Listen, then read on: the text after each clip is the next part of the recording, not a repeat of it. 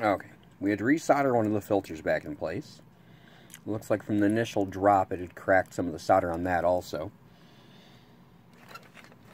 I mean, the crack wasn't too serious because it was holding for a while. But finally, once the system was played a little bit more after the HDMI port was fixed, the cracks in the solder became more evident as electricity was passed through them. But now that they're all soldered back in place correctly, let's double check our connections, make sure that all the solder points are good.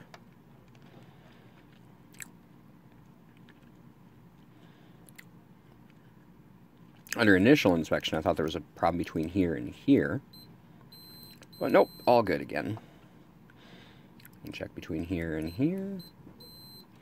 And we'll go back and check the rest of the filters just to make sure there is no initial problems after some solder work was done in this area.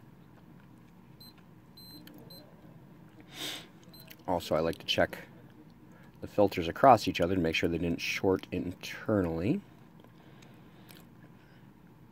Now, once we finish checking these, we'll keep our fingers crossed and the white light of death will be gone. Hopefully permanently this time.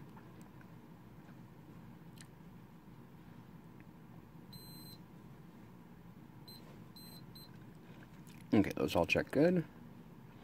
And we'll check diagonal across each filter.